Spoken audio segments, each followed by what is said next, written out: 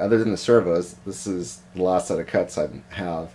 I'm not going to follow the manufacturer's recommendation of installing bays into the top of the wing and doing all the cutouts. And even though it's pretty cool stuff, I see it as heavy, and I don't like taking foam out of the plane that I don't have to. And especially since I've cut the foam off the back of this plane, there's really no point in cutting more foam off this plane. So, next thing I'm going to do is measure out the elevons and cut them. Okay, the elevons are cut. I changed my mind and I decided to use as much of the wood as possible so that I can keep larger pieces of scrap. So I'm going to paint these elevons black with the cheap 99-cent Walmart paint, and then after that I'll put the 5mm lamination on it. So, you know, this plane's on its way. Painting's really all I can do for the rest of the afternoon. Then in the evening I'll cut in the servos. Okay, well, we had, unfortunately, a death in the family. One of my wife's relatives, who was 98, unfortunately died, and her funeral is tomorrow. So she's coming home early from her business trip, and that means the garage is going to be her parking spot once again.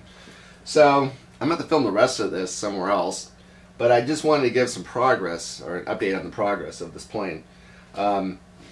Things are sitting on here right now. They're not glued in or taped in or anything else like that, but I just wanted to kind of go over what this is going to look like.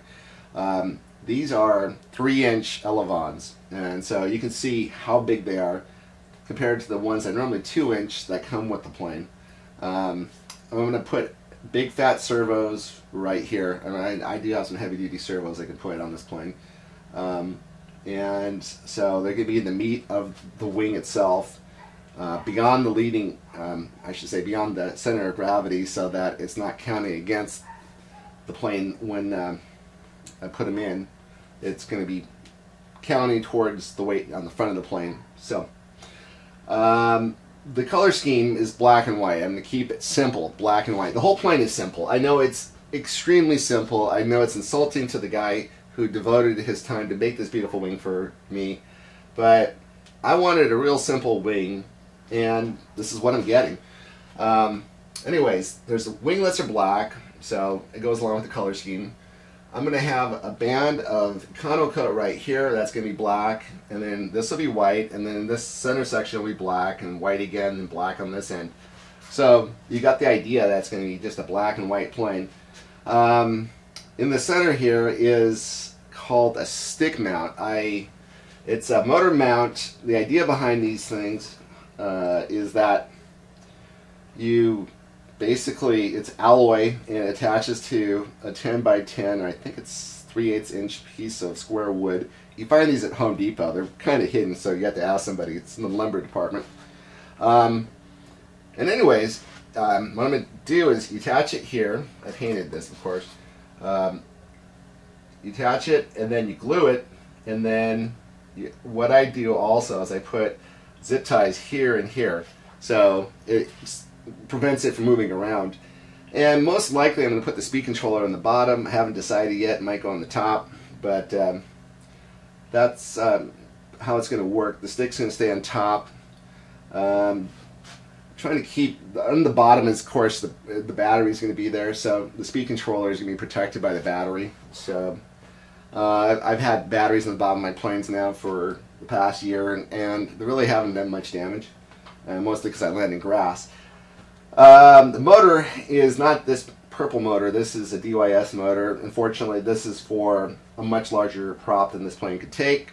I'm going to put on something called the Rockstar BR2212.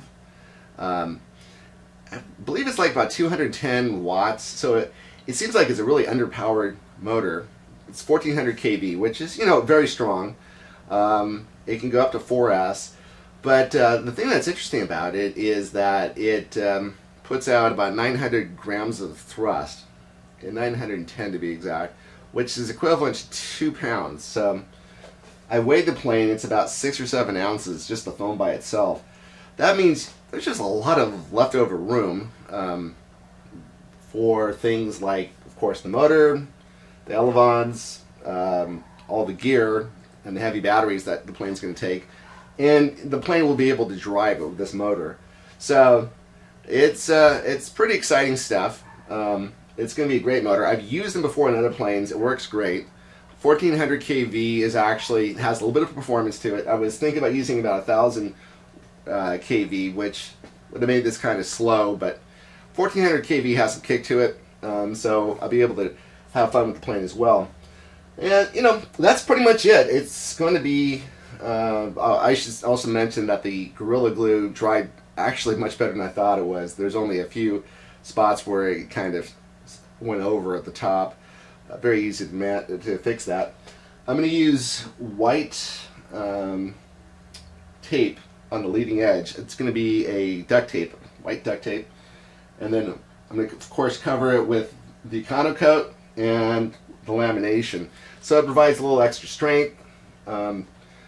I don't use bright colored tapes on planes like this because this thing's going to fly pretty high in the sky, and what I like are big bands. I see those a lot better than strips of tape. By the time I've used the 2-inch tape, you know, in bright colors before, by the time you get to about 300 feet, you really can't see it anymore.